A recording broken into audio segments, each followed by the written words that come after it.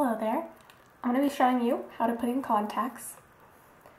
Excuse my pimply face. I obviously won't be doing a skincare routine because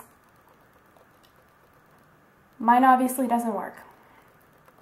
This is a contact case. There's different ones.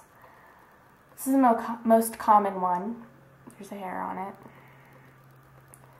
This one says R, and it means right, in case you didn't know. And then this one, you know it's left because it says Alcon.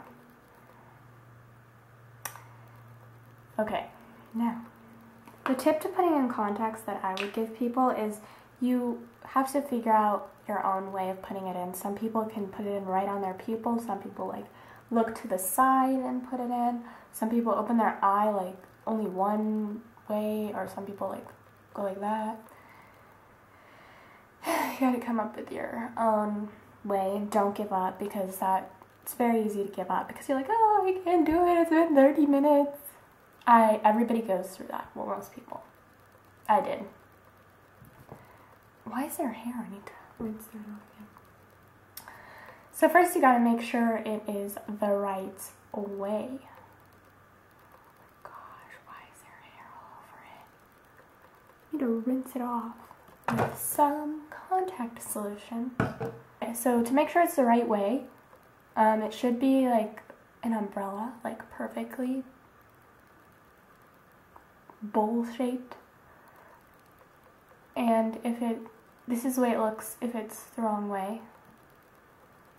It kind of looks like it wants to flip over. So, yeah. And how I would recommend to start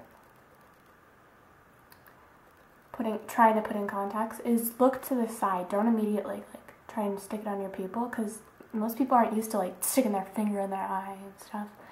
So look to the side.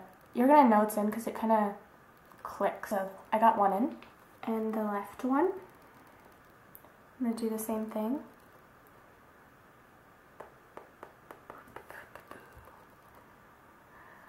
Here it is. Oh my gosh. This one is my dog's hair.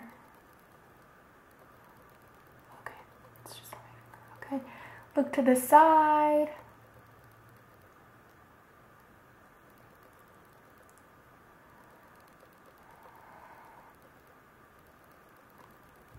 Readjusted it. Okay, so that's how you put them in, and then to take them out,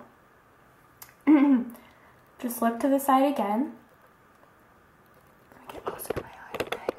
Be all professional and stuff. Okay, so look to the side,